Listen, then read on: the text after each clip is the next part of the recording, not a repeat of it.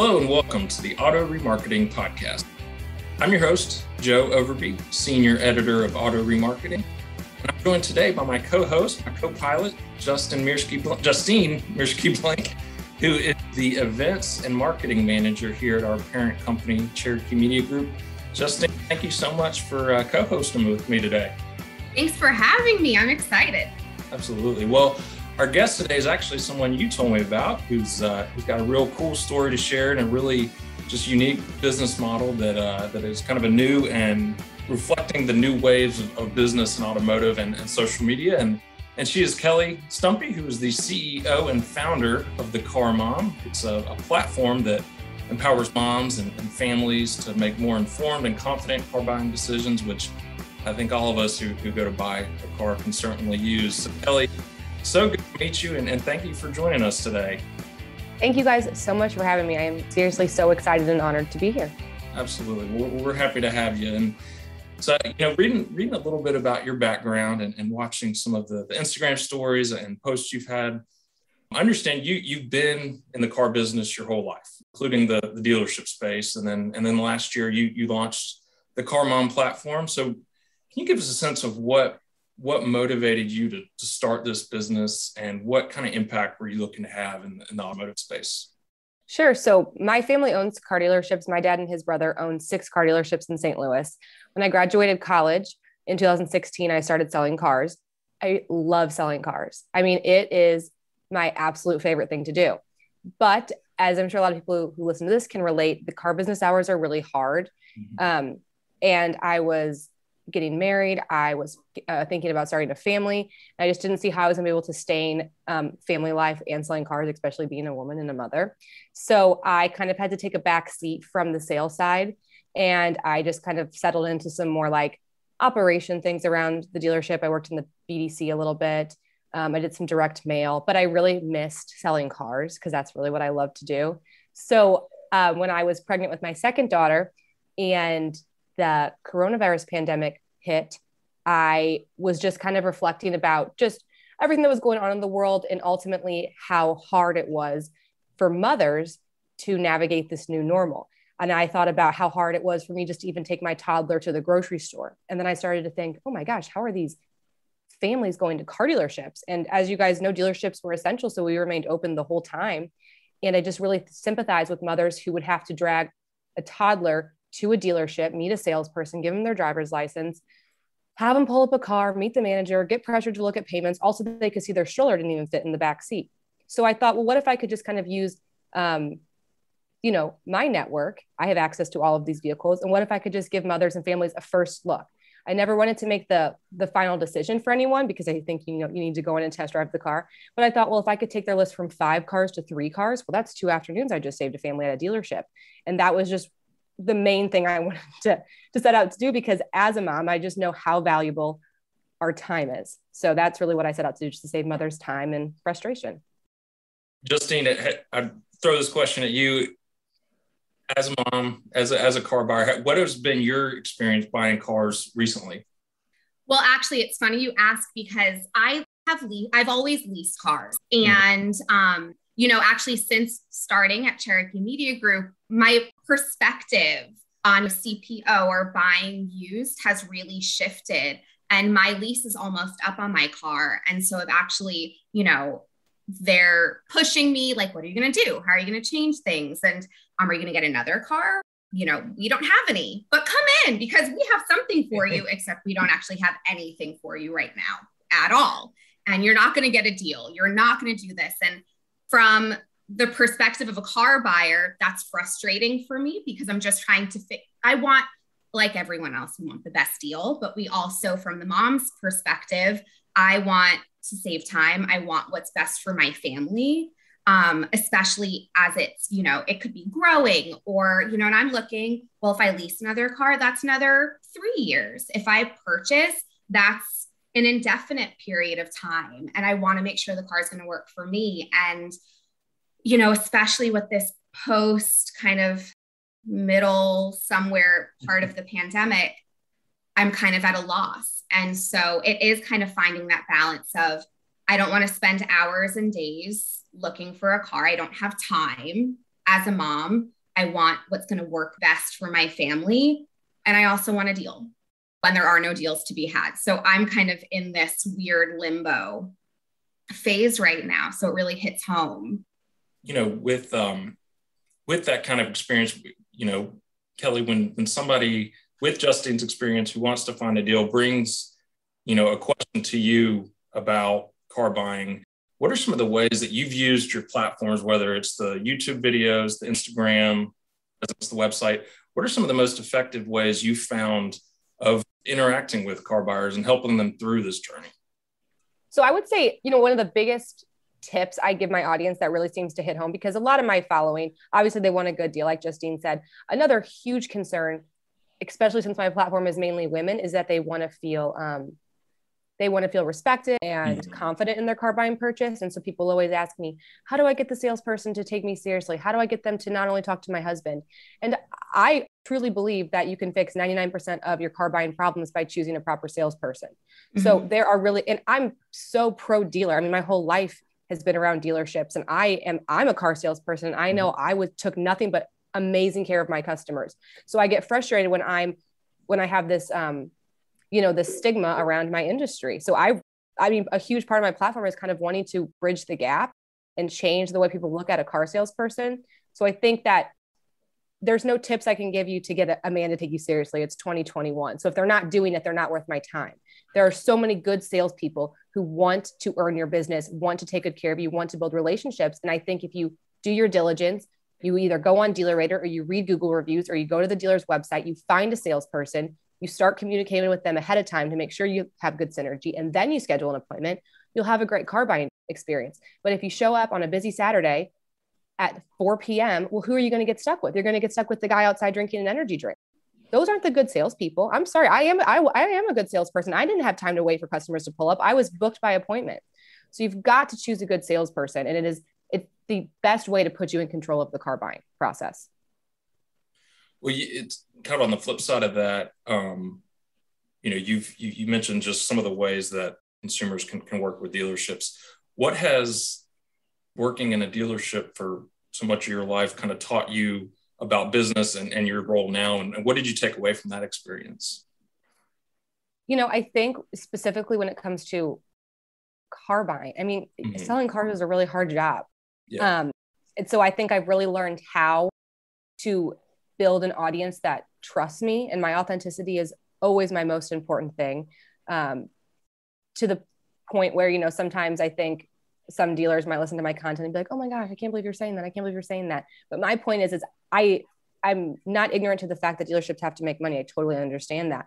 But there are ways that we can still provide a transparent buying process, make a little bit of money, but you have to be authentic, and you have to be able to build trust with an audience. So just like I was able to get my, you know, customers to trust me when I was selling cars, I spend most of my time building trust and building value with my audience before I try to sell them anything.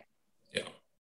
And to shift gears a little bit here, I saw you had a story on Instagram yesterday kind of outlining the impact of the chip shortage. And I thought it was really insightful and how that impacts the car buying process for everyday consumers. Yeah. And, you know, that, as you know, is the biggest story in automotive this year. But what are some of the other big trends in automotive that you're watching this year, specifically as it impacts your audience? You know, I think that I'm really excited about the EVs and what's happening there. You know, I'm in Missouri, so like, I can't say we're like the EV hub of the country, but we're starting to kind of, you know, get a few more out here. And I think families are really excited about those, just for, you know, the convenience of not having to go to a gas station and just some of the better fuel economy. So I'm excited about those. We're very excited about the new Kia Carnival here at the Car Mom, because anytime a minivan comes out, we get really excited.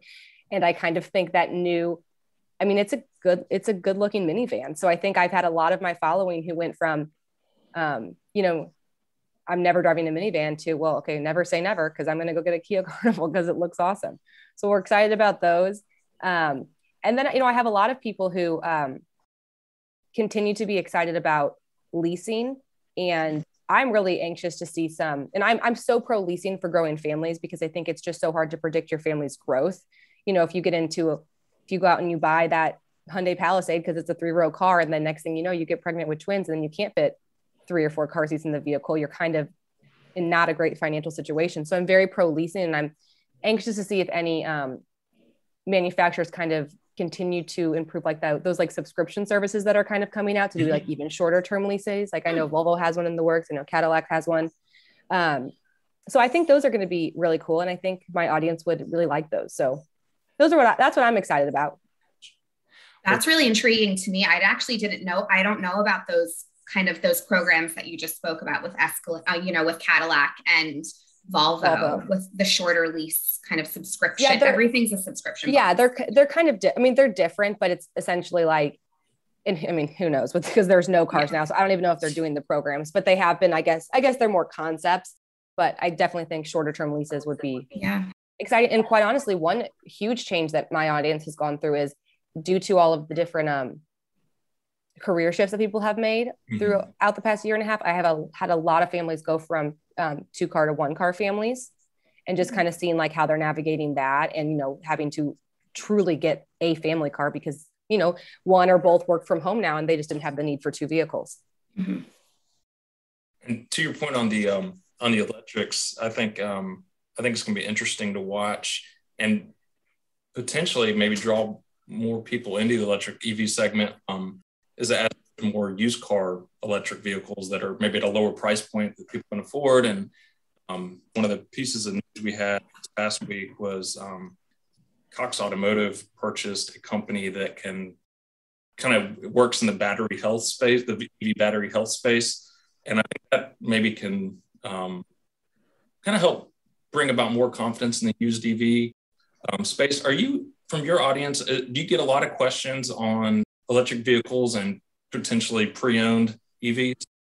Yeah, I really do. I think that my audience has a huge reliability concern with EVs, and I think that they would be very intimidated by pre-owned EVs, especially.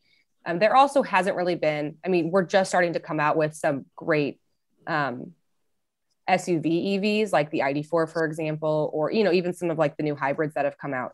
So I think I think my audience will be more excited to kind of dip their toes into the hybrid world before we just like go totally EV.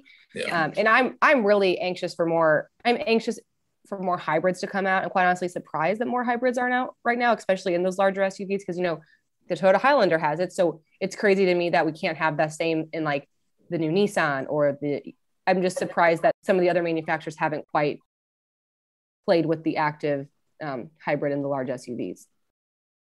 Speaking of just used cars in general, we're primarily a used car publication. So I'm curious your take on the pre-owned market and why might it make sense for some families, some consumers to go the used car route or even potentially certified? Used car market is crazy right now. I think what's been funny about what I've been kind of preaching to my audience is I used to say a huge benefit of new is that you can get whatever you want because it's a new vehicle. So you have more control over trim level and color. Well, that is not the case anymore. Because, we always make the joke in the industry that there's no used car factory. If you want to get exactly what you want, then you have to go new. But now I've been saying, so that to me was like, well, yeah, it costs more, but you get exactly what you want. Well, now you don't get exactly what you want. You get what's available. So I think that opens up, I think that puts another check in the used car column because you're already not going to get what you want. So you might as well pay less for it. Yeah. And I love certified pre-owns. And I really think those are some of the best ways to buy used vehicles. I started in the industry selling BMWs. So we obviously did a lot of certified pre-owned BMWs because they have a really great CPO program. So I really love those. And, I think a lot of my following has kids who trash cars. So they can't always stomach going out and getting that brand new vehicle because they know it's not going to stay looking new for long. And it's that, like, that, as you know, from working at a dealership, it's that like new experience. You get the warranty, you get a better financing rate. Yeah. Yeah. You get all that, except it's a lower price point. And I think it's such peace of mind because I always tell to my audience, and as someone who sold cars for so long, we would have cars come in all the time, great used cars, one owner, low mileage, but they missed their oil change by too many miles and we couldn't certify the car.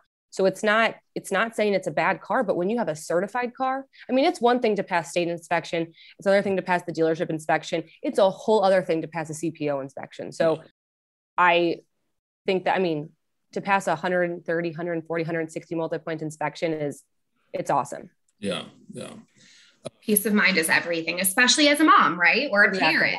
Yeah. You want to know that the car you're getting and you're putting your family in and driving, 8 hours on a road trip somewhere because you can't afford plane tickets or whatever, that it's safe and it's going to last, because you also don't want to have to go through the process over and over again, especially right now. That's huge. Justin, you mentioned you've always leased, and as Kelly can attest, leasing is very closely tied to CPO in terms of off-lease cars are the ones that tend to get. Would you ever consider like a lease buyback? Buying a lease car CPO? You think? I do. That's something that I'm kind of toying, between. I think I grew up in a family where we always leased cars. That was it's what I know, and I always had the mindset of I want the new. Like every 3 years, I get whatever's new and shiny. And, I don't have to worry about the hunt for the perfect CPO or the perfect, used vehicle. I'm just going to get exactly what I want. Like Kelly said, there's that comfort in the past in knowing that you're going to get exactly what you want out of a new vehicle, except that's not really the case anymore because they're not available. So it almost is leveling the playing field, which I'm processing a lot more lately. So yeah, I would absolutely, there's still going to be more research involved. I think either way you go now, whether you're buying or leasing, CPO, used, new, what have you, there's just more work involved, I think, on the consumer's part. To go back to one of your early points, Kelly, about the inventory shortage. And yesterday in the story, you mentioned that the smaller used car lots, independent dealers may have a little bit more trouble given the inventory crunch. I know you come from the franchise side, but any advice for those folks in terms of how to find inventory amid this inventory crunch? Yeah, it's, I don't necessarily think that they necessarily will have, because we're all going to the same place for cars, right? We're all going to the auction. I just think that it's going to be harder if they don't have really flourishing service centers to be able to kind of, keep those, keep their profits good for the year. I just think that I think the key for those dealerships is to really figure out who your audience is and buy cars accordingly. Yeah. I think luckily people are kind of under the assumption that everyone understands that cars are going to cost more. So, really being able to make sure you can get the best, even if it does cost more. I still think you'll be able to move the unit and then, hopefully get a good trade in as well. And then always flourishing those relationships. And I think that a lot of my audience just gets frustrated because they can't even get someone to my audience is educated. They know the cars are hard to find. What they want is someone to be like, what do you want? Let's work together. I will find you the vehicle. And kind of offer like that custom car buying service, because a lot of the salespeople who I know and just kind of the stories I've heard is they're like, oh, well, you can't get a Telluride right now. We don't have any. So then that's just all they hear. And these people just want someone to be like, yes, it's hard to find. I'm going to help you do it though. And here's how we're going to do it. Give me your list. I'll go to auction. And I think that the word auction was so scary for so long for consumers to hear. But now that I think there's more information, and I think if you can just educate on exactly what the auction is, it's not a bunch of cars that didn't run that then get sent to auction. It's where enterprise, franchise dealerships, independent dealerships, where everybody goes and buys cars. What are you looking for? And let me help you buy it. I just think kind of offering that concierge service would be huge. Absolutely. Well, and there's those now in the wholesale market, but there's all those like alternative platforms that are sort of the Carvana, but for wholesale cars, where you can buy cars online and it's kind of a mix of retail and, remarketing. And there's just different ways that dealers can find cars and can work directly with dealers to find those wholesale cars and do exactly what you're talking about there. And kind of speaking of industry partnerships and that sort of thing, I understand that you have partnered recently with Kelly Blue Book and Auto Trader. So can you share a little bit about what work you're doing with them and kind of what you guys have going on there? Yeah, it was quite the pinch me moment to be, I mean, you know, I struggle with my identity because like sometimes I'm an automotive journalist, sometimes I'm an influencer, and on my influencer platform, I had, you know, had a couple of cool partnerships with like some motherhood related brands or like some food brands, just like little things. But to land a partnership in my niche with such a well-respected name has just been amazing. And I'm so excited because we're doing an entire car buying campaign together. So it's a 3-month long campaign, and we're basically taking a consumer through the entire car buying process. So we just finished our first one, and it was all about the Kelley Blue Book Instant Cash Offer tool, which was so fun to talk about because it's the tool that I used while selling cars, and to be able to share with my audience was awesome. And then we have, you know, things coming up with selecting a car based on your monthly budget, servicing the vehicle, researching the vehicle, just basically every step of the car buying process. So I'm super, super excited to be able to do that. Very cool. Is this the first of the kind of industry type partnerships you've had, or has there been other folks you've worked with? I did do a 3-month campaign with cars.com and really enjoyed that as well. But just was really excited to have the opportunity to work with Cox. Yeah, very cool. That's a great company and great accomplishment for you there. So congratulations on that. Thank you. Congratulations. That's huge. Yeah, very cool. You. Well, just the last question I have before we let you go here, Kelley, if folks are listening to this podcast and want to learn more about you and your company and where to interact and ask good questions to you, where can they find the Car Mom? Yeah, well, you can find us on our website at the Car Mom Official, or on Instagram or YouTube at the Car Mom. Well, Kelley, thank you so much for joining us today. Thank you, Justine, for being my co-pilot on this episode, and really enjoyed talking to you both. Thanks so much. Thank you so much, Kelley. That's going to do it for today's episode of the Auto Remarketing Podcast. My thanks to Kelley, Justine, and our entire crew at Auto Remarketing. For Nick Zulovich and Matt Rice, our producer, I'm Joe Overby. Thanks for listening.